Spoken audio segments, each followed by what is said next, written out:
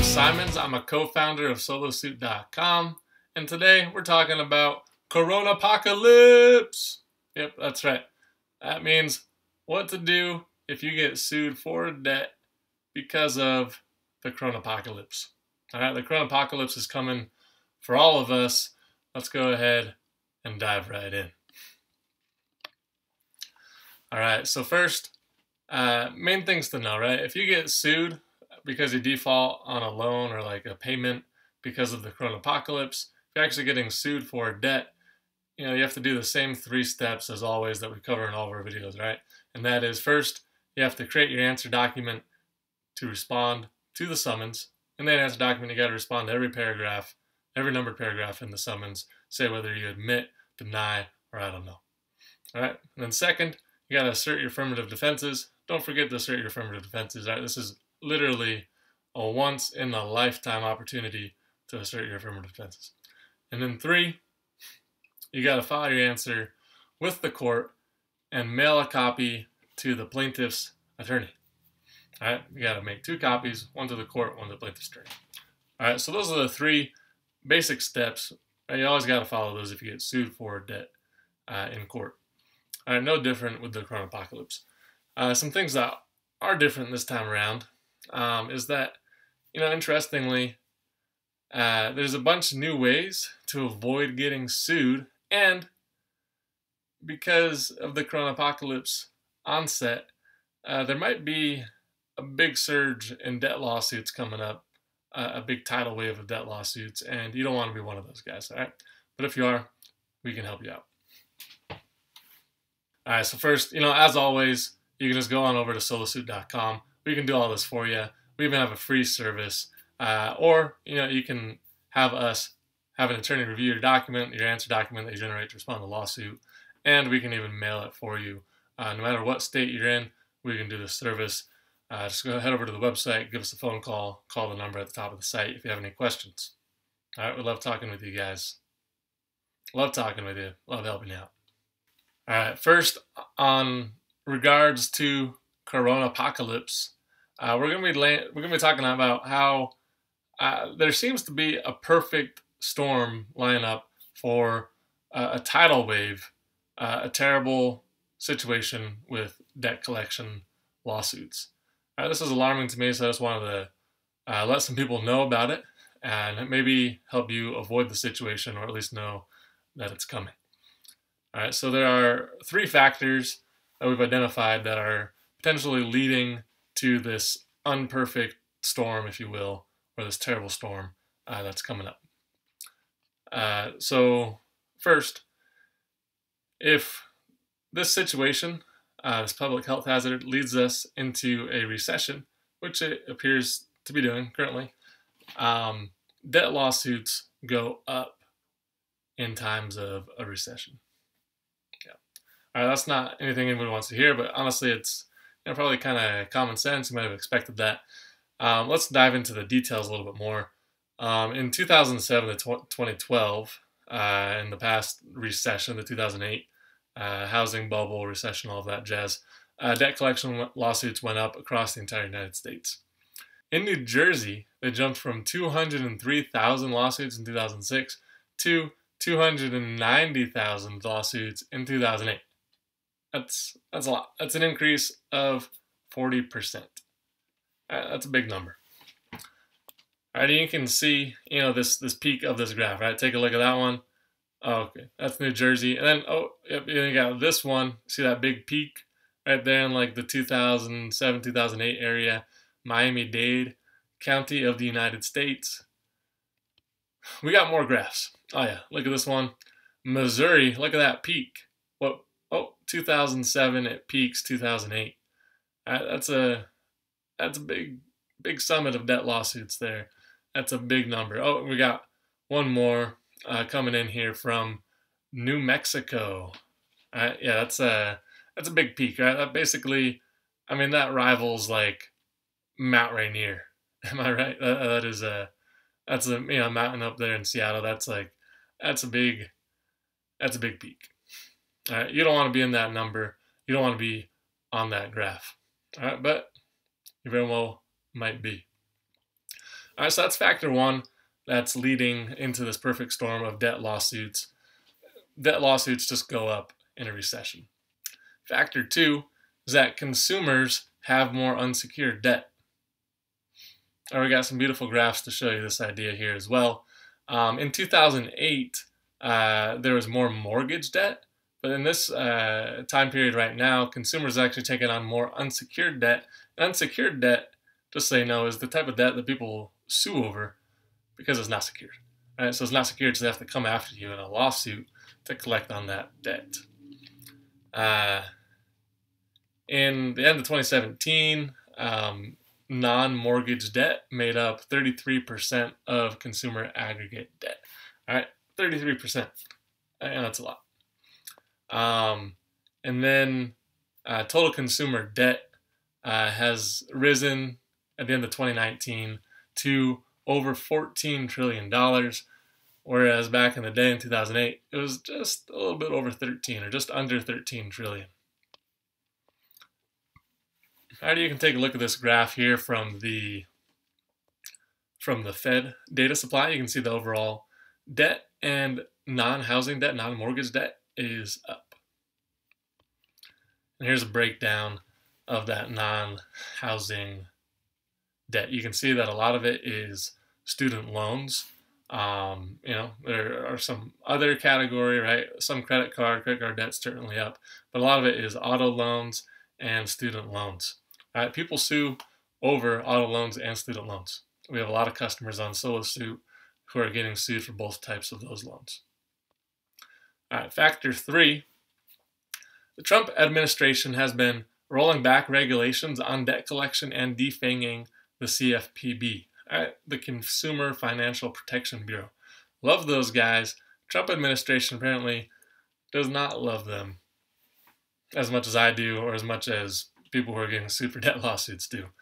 All right, the Trump administration has asked the Supreme Court of the United States to take up a case against the CFPB that could be potentially fatal for that organization. Also, the administration has suggested some policy changes that would basically allow debt collectors to call, text, and email people basically as much as they want to collect the debt from them.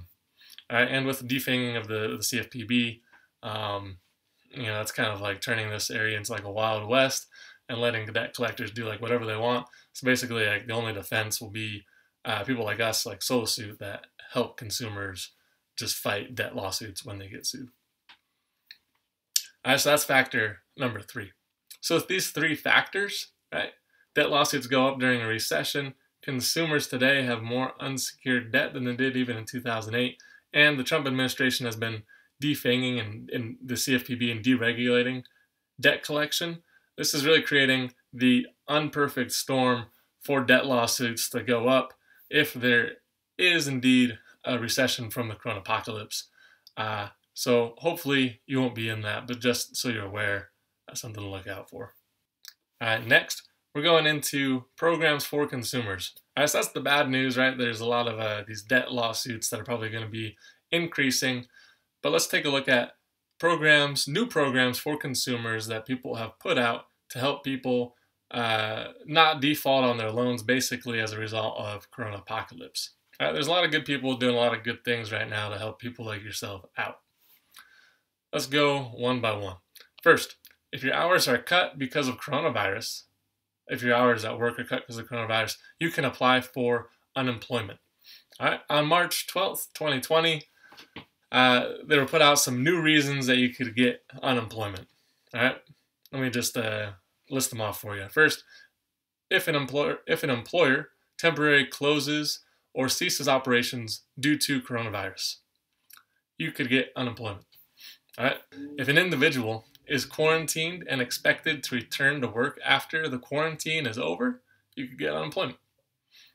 If you leave employment due to risk of exposure or infection, or to take care of a family member, again, you could get unemployment. Or you could also just get unemployment if your hours are even reduced because of something outside of your control, like the coronavirus. Side note, state unemployment websites are crashing. All right, so you might want to try going to them in the middle of the night. They're crashing because so many people are getting unemployed and applying for unemployment.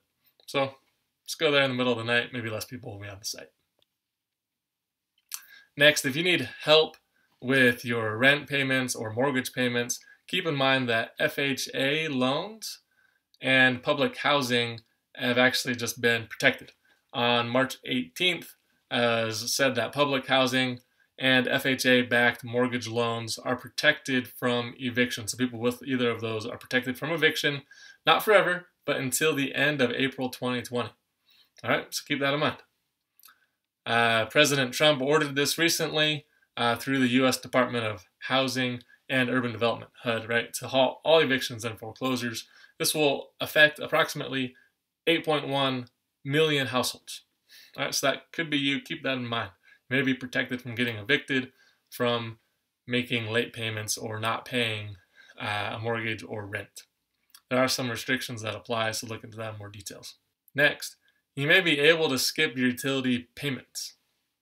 All right, so a lot of people, a lot of utility companies have said they will not disconnect like your power or your water, etc.